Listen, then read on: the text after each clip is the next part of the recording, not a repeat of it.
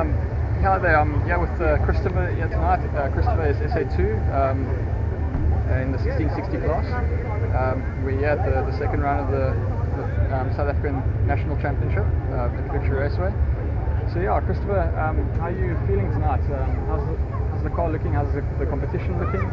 I'm a bit nervous for tonight. We've had a rough week getting the car ready. Had a bit of trouble with it, but yeah, we're going to be 23 cars all together on the small track. Normally we race that in Tigerberg, it's a lot bigger track. So it's going to be interesting racing tonight, and everyone's come prepared, so it's going to be fast. And obviously we've had like heavy rain last night, things like that.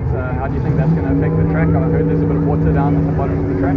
Yes, they've been working hard on this track for a while now, so I've heard, and I'm hoping it will be alright. Normally this type of weather will make a track have a lot of holes in it, especially with the bigger cars, the late models riding. They could make holes for us, but still I think they're trying their best to save it, so I hope it will be alright at the end.